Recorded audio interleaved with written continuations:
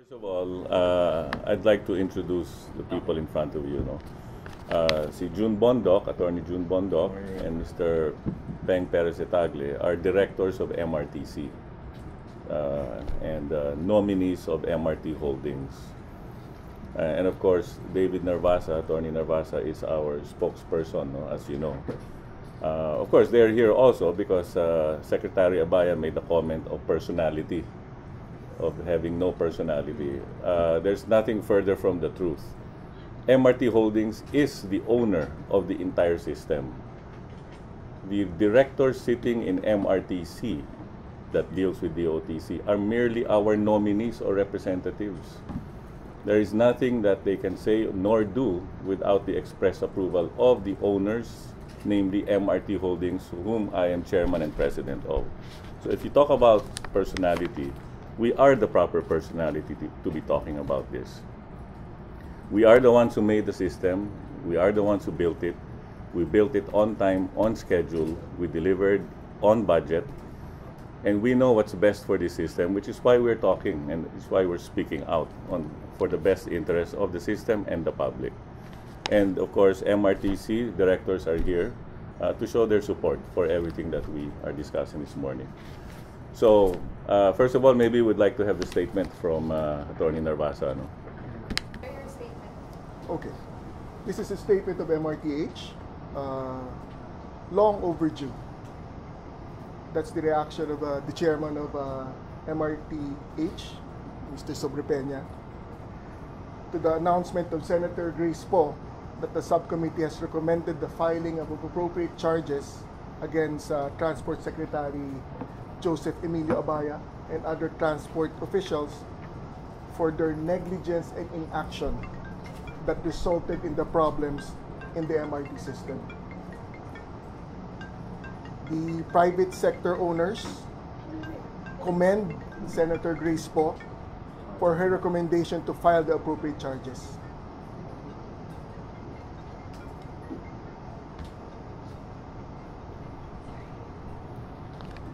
The irresponsible inaction of the DOTC has already resulted not only in damage to the system, but danger to the riding public. The issue has dragged on for years in spite of many warnings of the private sector without any appropriate action from the administration.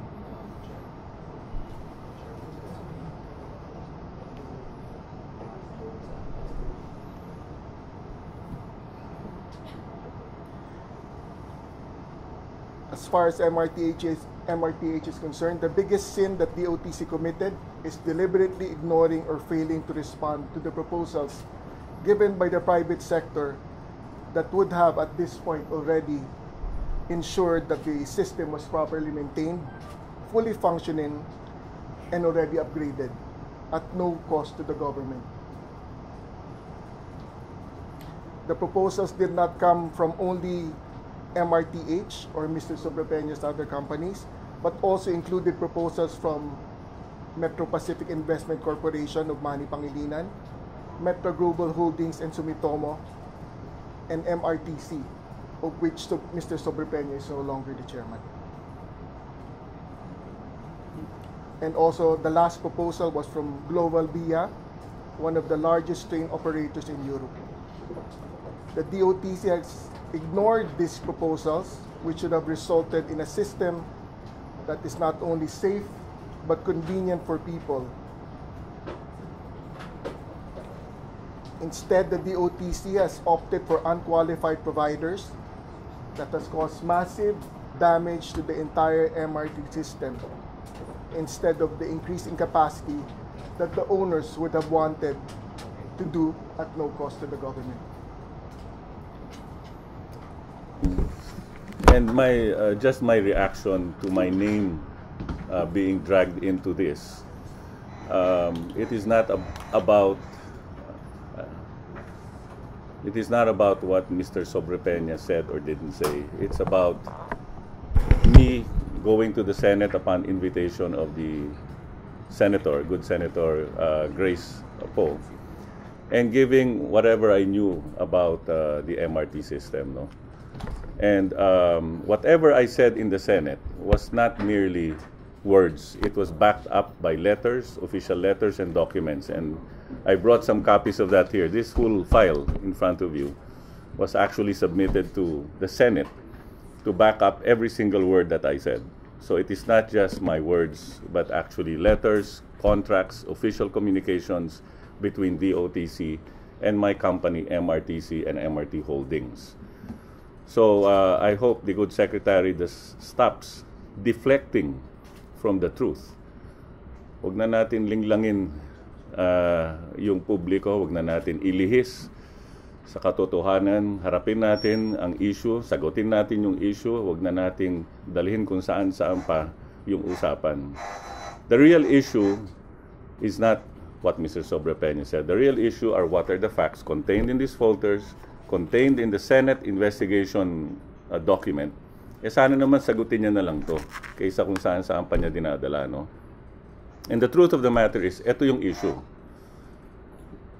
MRTC, the private company, MRT Holdings, plus other private companies have submitted no less than 8 proposals to government. The last 4 of which was submitted to Secretary Abaya. Okay, and namely these are proposals from MGH with Sumitomo, MPIC, and Global Via. These proposals were submitted to DOTC and Secretary Abaya to undertake all of the repairs at no cost to government. I repeat, at no cost to government. Aayusin namin yung MRT, aayusin lahat ng relays, i-overhaul yung trains, bibili ng bagong train, dadagdagan ng bagong train, aayusin lahat yan at no cost to government. Ang big question dyan, bakit hindi sinagot ni Secretary Abaya itong mga proposal? And namely, I'm referring to the last few ones given by Metro Global Holdings on behalf of Metro Holdings, Metro Global Holdings with Sumitomo, which was in November 2014 and January of 2015. In February of 2015, MPIC gave a second proposal. The first one they gave was as far back as 2011. The first Metro Pacific proposal was in 2011. And the last one was from a large multinational from Spain with the name of Global Via, which also proposed upgrading, adding trains at no cost to government. The big question is, why did DOTC and Secretary Abaya not respond to any of this? And I believe that is tied up to the article number 5 of the Senate subcommittee, wherein they say that DOTC was remiss in its duties, no? And that they did not respond, no, to any of these proposals. Okay, so and that is the reason why yung word na inactivity, that DOTC was inactive and did not respond to any of these proposals, should be looked upon and looked into by the Department of Justice and the Ombudsman. Secondly, and more importantly, yung malaking question nito is, bakit hindi in-extend yung Sumitomo contract in 2012?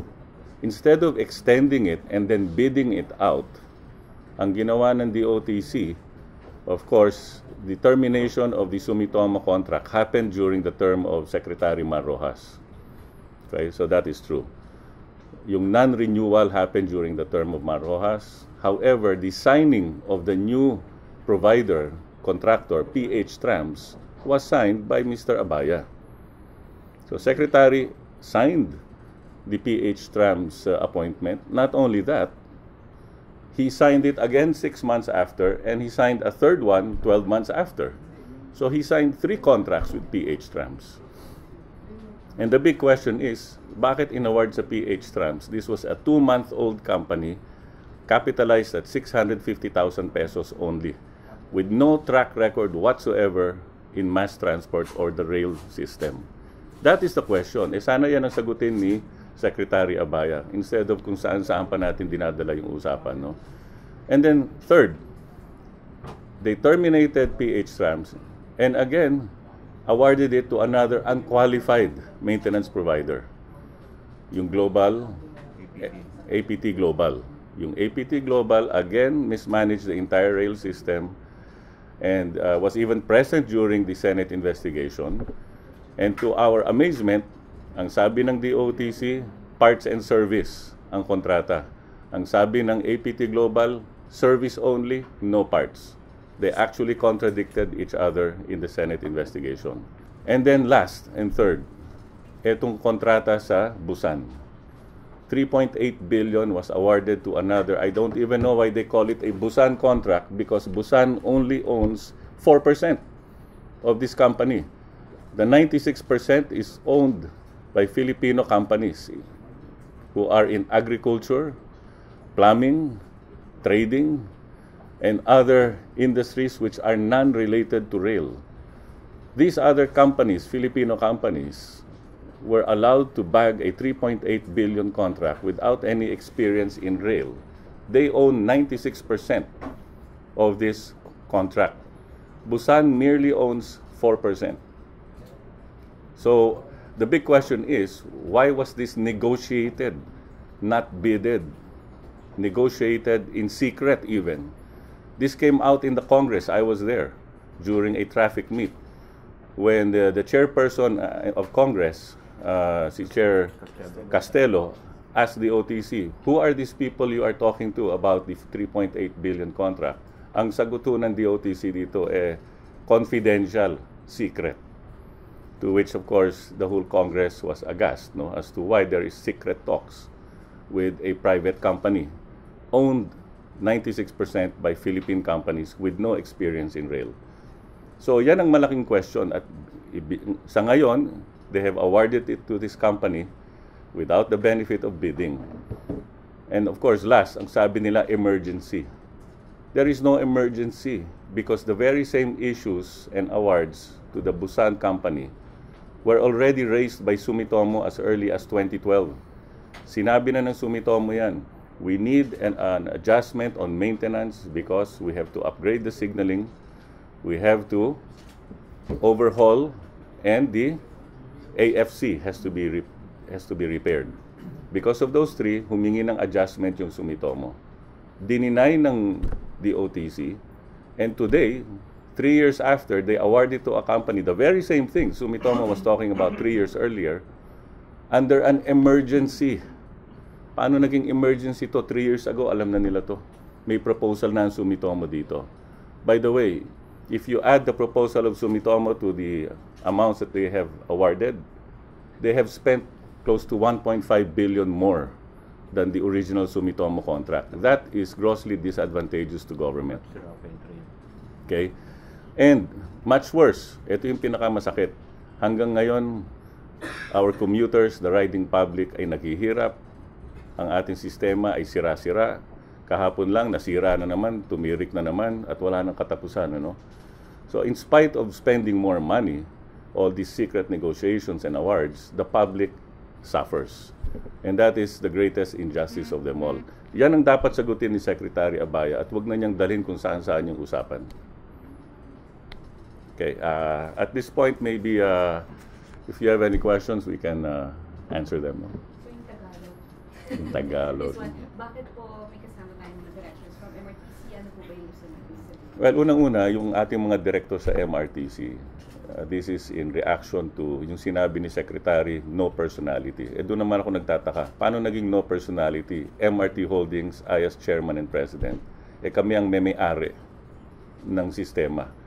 Kami ang may-ari ng MRTC, the company, kami ang may-ari ng MRT3 system. Kami ang gumawa niyan, kami ang nagtapos niyan.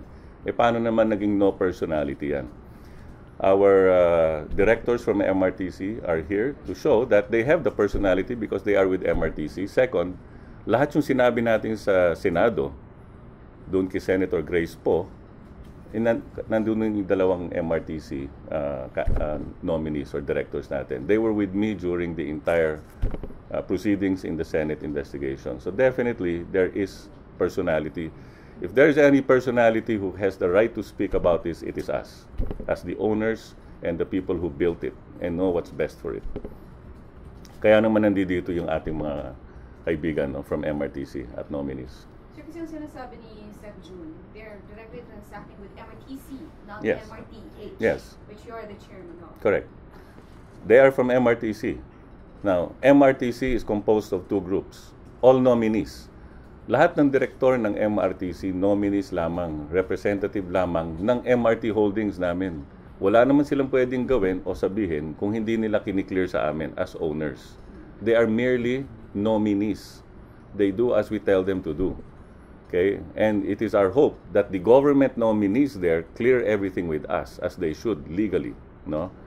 But Secretary Abaya refuses to deal with the private sector, owners and representatives. Even these gentlemen here are on the board. He only wants to deal with the government-appointed nominees na kaibigan niya o kakilala niya.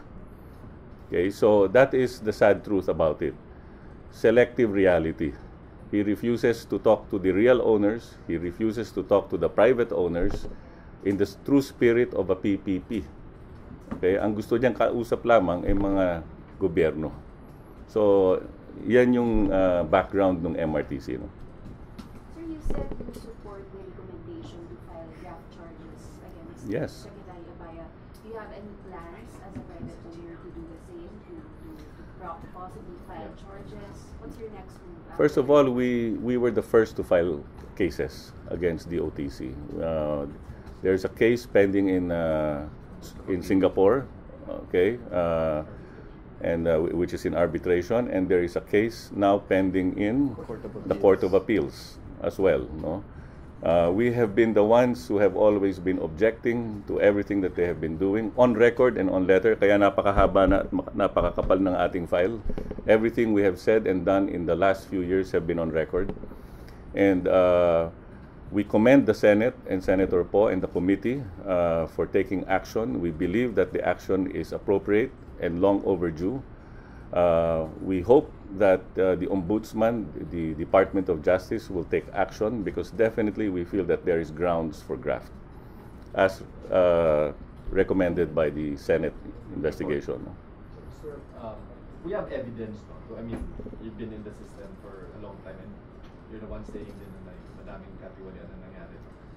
Should the Ombudsman or the Senate Committee ask for evidence, meron tayong evidence to show complicit itong government? My answer would be yes. Very simply this. Number one, their inaction to all the proposals of private sector, their inaction is actually against the law. The law states that government should reply within a stipulated number of days to any proposal given to it, especially by the owners of the system itself.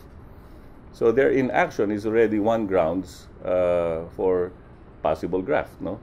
Secondly, the fact that they awarded such a huge contract, an important contract, no, to a company 2 months old, capitalized at 600,000 pesos. I think right there you can see the smoking gun. No, you can see the smoking gun in awarding it to PH Rams 3 times, not just one, but Secretary Abaya awarded it 3 times. And then finally, APT Global, another company that was not qualified, okay, it was also awarded to them. And all of this was awarded by way of negotiated bid. Purely negotiated, when clearly the government requires it to be bidded out. Yeah. Pero sir, di ba dumaan sa GP? Yun yung explanation nila sa amin, because we've been following it. They say that, tabi na natin muna yung emergency na sinasabi. Pero it passed now through GPPB, and then may dalawang failed biddings. That's why they had to go through. We're talking of the Busan contract, no? Yes, I mean, sorry. Okay, let me discuss that. Dumaan ng 2 failed biddings. Those biddings were for 2.2 billion pesos. 3.8 billion tong inaward nila. Now, is 2.2 the same as 3.8? No. So, yung 1.6 billion difference, there was no bidding here whatsoever. No bidding whatsoever. And yet, they proceeded to award it. So, I think there's definitely grounds for graft there. The fact that there was no bidding. Sir, yung lagi nilang sinasabi na hindi nyo daw kasi ginawa yung obligasyon Kaya sila na yung katrabaho. Okay. Yan yung nakakatawa eh. Nakakatawa, nakakainis, hindi mo alam kung maasar ka, maiiyak ka na dito dahil we have 8 proposals with the OTC. Ginawa na namin lahat ng pwede namin gawin. I will just read them to you. Ginawa namin lahat ng pwede namin gawin. 1999, year 2000, year 2002, nag-submit na kami ng proposal to add trains, to upgrade, to increase capacity. Year 2004, year 2005, nag-submit uli kami ng mga proposals sa DOTC. Unanswered, unacted upon. Year 2007, MRTC proposed to add more trains. Government did not act on it. In year 2009, government took over the MRTC board by way of the government nominees. 2009 nangyari yun. Which is why, in 2011, through basically a cooperation agreement, Metro Pacific submitted another proposal to add trains, capacity expansion, upgrade, fix the system, everything. In 2011, okay, at no cost to government. In November 2014, Metro Global, in cooperation with MRT Holdings, submitted a proposal to have a fast-track repair of the entire system. Ayusin lahat ng relays, ayusin lahat ng bagon, and we can get the system back in operation in 12 months. At no cost to government.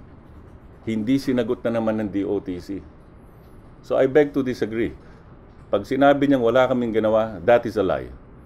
That is a flat lie which we will refute in public and in court if necessary. We did everything we could do by submitting all these proposals. In 2015, we submitted another proposal for capacity expansion and upgrading of the system at no cost to government. And February 2015, Metro Pacific submitted a second proposal, okay, in February of 2015, again unacted upon by the OTC. And finally, in 2015, a Spanish group, one of the largest infrastructure companies in Spain, submitted a proposal to add trains and to fix the system and to upgrade the system. Everything we say is on record. Everything is in writing. Why Secretary Abaya says wala kaming ginawa? Wala kaming ginawa kasi hindi nila kami pinayagan gumawa, hindi nila kami pinayagan makapasok sa aming sistema, hindi kami makapasok to inspect. Okay, they kept us out of the system. They refused to answer our proposals. And then they have the temerity to say we did nothing. In reality, it is they who did nothing. It is DOTC and Secretary Abaya who did nothing because they refused to act on any of our pending proposals, which is still pending up to now. Pero parang yung the dates you mentioned, it's a whole slew of administrations. Yes, Why yes. do you think government is so resistant to the proposals? Siguro yung problema natin yung at no cost to government. Dapat with cost to go. Yeah. Okay, we don't understand. Okay, we are at a quandary. We don't understand why government would even not bother to lift a finger to read, negotiate, discuss a proposal from the creators, developers of the MRT system to fix it, okay, to add trains, to get 1 million people to ride it. Okay, why they would not even discuss this to us or lift a finger is the big question, which I think they should answer in the Ombudsman or the Department of Justice. Hindi ba kayo nababahala, sir, na parang there was a case also filed against Abaya for, well, at least yung PH Trams na contract and everything else. Pero binasura ng Ombudsman, parang doesn't that give you parang an indication that, whatever is going to be filed against at least this current set of officers will not fly or will not prosper? Well, I believe there was a case that was filed. I'm not sure as to what happened to that case. Okay, and the big question there is Alvi Tanggol, the GM of the MRT3 system, was indicted. However, everybody else was not included. Yun naman ang nakakapagtaka. The lowest guy on the page, which was Alvi Tangkol was basically included, pero yung mga boss niya hindi sinama. Eh, yun ang nakakapagtaka. Sir, they're talking buyout now. Anong opinion? Ito can you imagine? Secretary Abaya wants to spend 54 billion to buy out a bond which DBP Land Bank already owns. Sila na may-ari nito eh. Gusto pa nilang gumastos ng 54 billion. Bakit kaya? Bakit hindi na lang kaya yung 54 billion ibigay natin sa SSS para naman magamit ng mga pensyonado doon sa kanilang hinihinging 2,000 increase. 56 billion yun. Ito, 54 billion. Wala namang kapupuntahan. Okay? It will not even repair a single rail on the MRT. It will be spent and the money will just go to Land Bank and DBP for what? For nothing. So yan yung buyout. It will go to buy something you already own. Big question, why do you want to spend 54 billion to buy a bond that you already own? Okay? Why not spend that money and give it to the SSS so they can use it for the pensioners? And let the private sector fix this system. Diba? Pero yun yung hindi namin naintindihan about the buyout kasi they're not really giving information on kung ano ba yung mga bonds talaga, you know, how it's going to go down. Ibig sabihin ba, bibilhin yung shares nyo rin kasi you own? Hindi. Paano ba Yung 54 billion is just to buy the bond, which is held by DBP Land Bank. How can they say they will buy our shares? They have not even given us a proposal. They have not even talked to us. We don't even have a price. Paano nilang sasabihin bibilhin yung shares? Ay yung 54 billion, ang kausap lamang nila DBP Land Bank. Sila lang nag-uusap. Ay yung shares ng government Yung bond, ano lang yon? Yun yung revenue ng MRT. No? Revenue lang yon. Pero yung shares, okay, which we own, which we hold, okay, they have not talked to us about buying that. It's not for sale. Well, at the very least, if they talk to us, then we can see. Diba? We're open to anything. But the fact is, they refuse to talk to us. Baka gusto nila take over, hindi buyout. Malamang yun ang iniisip nila. Pagkaalam ko, wala na tayo sa martial law, pero baka yun ang iniisip nila. Pero pwede pa yun, sir? Hindi pwede. We will end up in arbitration. We will end up in litigation. They will lose because they are wrong. You cannot just take over a private company with no compensation. It's unconstitutional, to say the least. No? At magka-suffer pa rin Kasi ang parang voters. magbobotohan yung board, yung mga those who own, parang who own stake in it. Parang ganun lang ngayon. Well, we own it. Yeah. We own it. Di ba? So, yung board, even if they have government nominees controlling it, they have no power to sell it unless they get our approval. Kami ang may-ari. They are merely our nominees. So, what happens now after the subcommittee report? Basically, it shows that Secretary Abaya gets a failing mark on the MRTT system. So how do we go about now? Are we planning to file any more charges? Government, yeah. Are we planning to sit down and talk if ever? I mean, Kasi what parang now? hindi naman niya pinansin. Yeah. Okay, first of all, yung sit down and talk, as you can see, 1999 pa kami naghihintay mag-sit down and talk with them. No? Nung time ni Secretary Abaya, since 2012, we have been waiting for him to sit down and talk with us. There have been meetings that were set that he was supposed to arrive and sit down and talk to us about our proposals. He never showed. In-Indian nga kami. Bigla na lang nag-no-show. Ang pinadala yung kanyang mga undersecretary. So wala rin nangyari. So I think sit down and talk.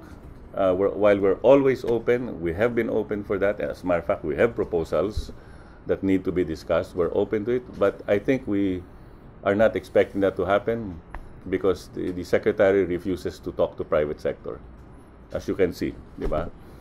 Now, as to what will happen to them legally and otherwise, I think the subcommittee report will be forwarded to the Ombudsman, to the DOJ for appropriate action, and I think that is what we will just have to await, no? Kung ano yung gagawin ng Ombudsman tsaka DOJ doon sa Senate subcommittee report. Sir, tingin niyo ba na si Maro Hasay dapat kasama? Si Secretary Rojas, yung under his term, the Sumitomo contract was not renewed during his term. That was 2011. No? Or 2012, yeah. Well, during 2012, when the Sumitomo contract expired, it was not renewed. Nung hindi renew yan, that was during the time of Secretary Mar Rojas. That was the first mistake. Second mistake was negotiating with PH Trams. That was the second mistake, which also happened during the term of Secretary Rojas. And the third mistake was 2 days into his office, Secretary Abaya signed a contract prepared during the time of Secretary Rojas. Pinirmahan niya. And as a secretary, you should read what you sign because that gave finality to PH Trams. And the rest is tragic history for the MRT. So with all those mistakes, sir, may liability ba the Secretary Rojas? I think that would be something that the courts should look into. Okay? Ang kino-quote ko lang si Secretary Abaya, ang sabi niya, 2 days lamang daw siya sa opisina at dumating sa kanya yung kontrata. 2 araw pa lang siya, kaya hindi daw siya dapat isama sa gulo. Kung 2 araw lamang siya doon, ibig sabihin yan, it was his predecessor who made that contract. Then that's none other than Secretary Rojas. Then probably at the very least, he should be asked why he did what he did to cause this problem, no? At the very least. Yun ang original sin. Sir, sa paulit-ulit na interview namin with the DOTC and then with GM Buenafe, alam mo, yung paulit-ulit na parang theme na lumalabas na nakukuha namin when it pertains to the topic about you. Parang parang dynamics daw nito ng losing leader na nawala sa Sumitomo. Parang ganun yung paulit-ulit na parang basically parang sinasabi nila parang ang sense na parang it's our great thing na parang okay. Yeah, parang ganun ang Let me say something. Number one, we are not a losing bidder. We own the system. We built it. We have the rights to provide the maintenance. We have the legal rights to approve the maintenance provider. We have the rights to buy the trains. Right namin yan. Lahat yung karapatan namin bilang owner under the BLT agreement. These are rights. Ang hindi sumusunod sa kontrata dito is DOTC. Inaagaw nila yung mga karapatan ng MRTC, yung aming mga rights. Sila ang umaagaw, sila yung pumapapel at wala naman silang papel. That was also confirmed by the COA report. Ang sabi ng COA, 2 lang dapat yung ginawa nyo. Number 1, let MRTC appoint the maintenance provider. Number 2, if MRTC failed to appoint the maintenance provider, then you should seek legal action against them. Yet, anong ginawa nila? Sila mismo ang nag-negotiate at nag-bid at nag-award. So even if you check the COA report, mali pa rin yung ginawa ng DOTC. Yan ang aking remark dyan, ano? Kasi parang lagi nila sinasabi, wala naman kayong ginagawa kaya sila na bumili ng train. Paano namin gagawin kung yung proposal namin ayaw nilang aksyonan? Hindi nga kami makapasok sa system We're not even allowed to enter our system and inspect. Paano kami gagawa ng isang bagay kung sila na may control at hawak ng sistema, ayaw nila kaming papasukin, ayaw nilang i-entertain yung mga proposal namin, which by the way, at no cost to government. How can you even think that we don't want to fix it? We have done everything we can, legally and otherwise, to try to fix it. The OTC has refused. Sila yung may ayaw. Sila yung may ayaw. So mukhang hindi talaga kayo nag-uusap. Sa tingin niyo, sir, hindi kayo nagkakausap. Sa tingin niyo, sir, saan papunta to? Kasi syempre, mapupunta to sa arbitration. Well, siguro, in a few months, magbabago ng administrasyon. Siguro mag-uusap na kami doon ng gobyerno. So yun na lang hope ninyo, sir? Sa ngayon, mas mabilis yung kaysa pumunta tayo sa Singapore at magkasuhan pa. Inamadali yata sa yung buyout. Alam mo, the buyout, they have not done it in 5 years. They cannot do it in 3 months. Okay. Hindi possible. It's impossible. At saka mahiya naman sila. 54 billion gagamitin nila para dito. Walang benepisyo ang publiko. And yet, ayaw nilang pagbigyan yung mga pensyonado doon sa SSS na humihingi ng 2,000 pesos. Ganun-ganun na lang ba ang pera sa gobyerno? 54 billion, itatapon nyo sa MRT para sa Land Bank and DB. SS pensioners, ayaw yung gastusan. Siguro nakakahiya na yun. At mali na yun. Maling-mali na yun.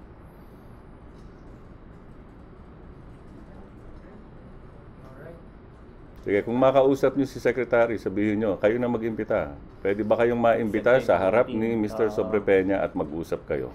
Ayaw mag-send. I will show up anytime, any place. Saan ka magbabayad? Ha? Kayo na mag-imbita. Puntayin na lang natin dito.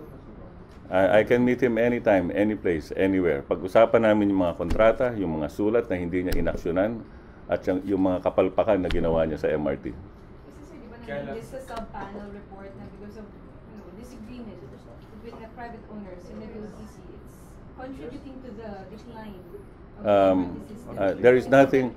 There is nothing more. No, what if I may read from the report? What the report actually says is dapat mag-usap. Yun ang nakalagay sa report. Dapat mag-usap yung DOTC at saka private sector para maayos yung problema. Hindi problema yung kontrata. Ang problema is DOTC refuses to abide by the contract. All they have to do is follow the contract. Sundin lang yung kontrata. Pag hindi umandar, edi lipat tayo, humanap tayo ng iba. But the problem is, they negotiate in secret, they appoint unqualified maintenance providers. Samantalang under contract, that was supposed to be our role. Yan talaga ang problema.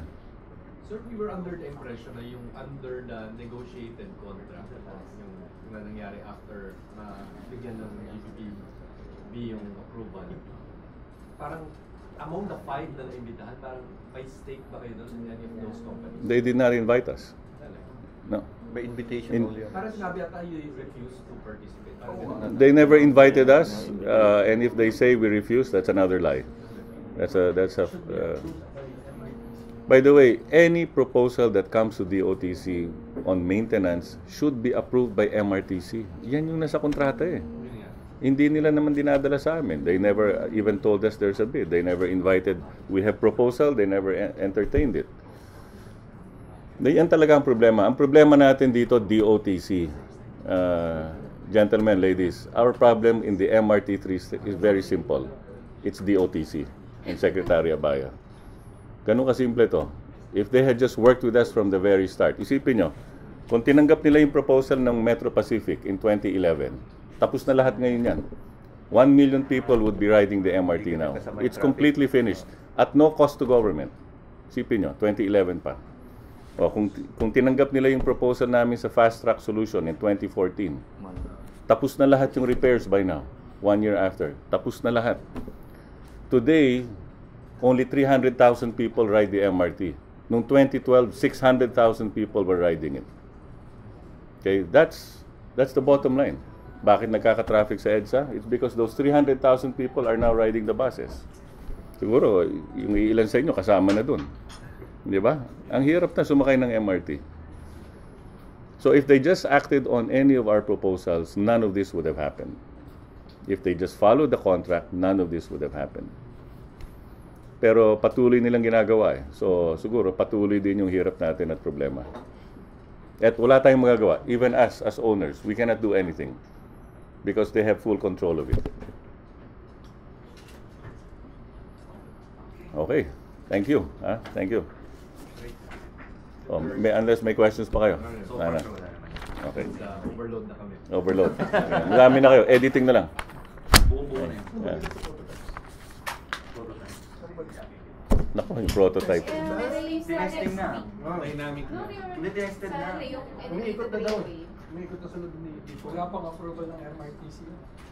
Kaya pa ito sinisecret. Kailangan nandito. Ay, next week, tatakbo na dito yun sa labas. So what are Hindi. your plans? Ba't tumakbo yun? Alam nyo, ito nung ginawa namin yung MRTC, when we brought in those trains, we ran it for 6 months in the Czech Republic plant. 6 months, tinesting namin yan with sandbags. 6 months. Nung pumasa doon, with our engineers present every single day, no? Nung pumasa yan doon, dinala namin yung buong prototype dito sa Manila. Yung buong prototype. Tinest namin yan in a brand new system. Brand new pa yung system natin noon with sandbags. For over a month, pinatakbo namin yan with sandbags. All in all, the entire process of checking the worthiness of the train took us 8 months. And it was completely manufactured in Czech Republic, shipped here as a prototype, completely finished. Compare it to what it is now. Dumating yung body, walang makina. Binili yung makina sa ina-assemble dito. Paano magkakaroon ng manufacturer's guarantee yan? Okay? Pangalawa, assembled in the Philippines, made in the Philippines. Hindi natin alam paano nangyari. It's supposed to be manufactured in China.